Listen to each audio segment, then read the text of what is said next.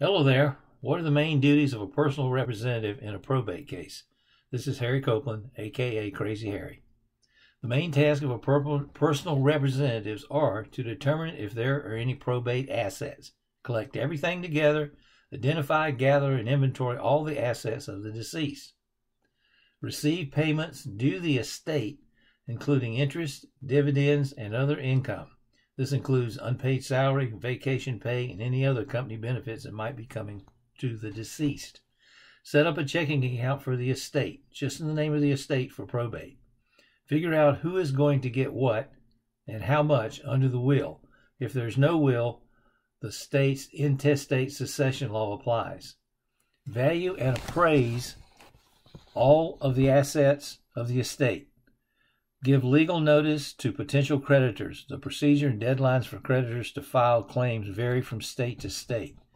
Investigate the validity of all claims against the state. Pay the funeral bills, the outstanding debts, and valid claims. Pay the expenses of administering the estate. Handle various paperwork such as discontinuing utilities and turning off credit cards, notifying Social Security, Civil Service, and the Veteran Administration of the death. File and pay taxes on the estate. Distribute the remaining property in accordance with the instructions provided in the decedent's will, and close the probate. This is not a mandatory job. You can be appointed the personal representative of an estate and turn it down, or you can have family members that disagree with you and you can give it to them.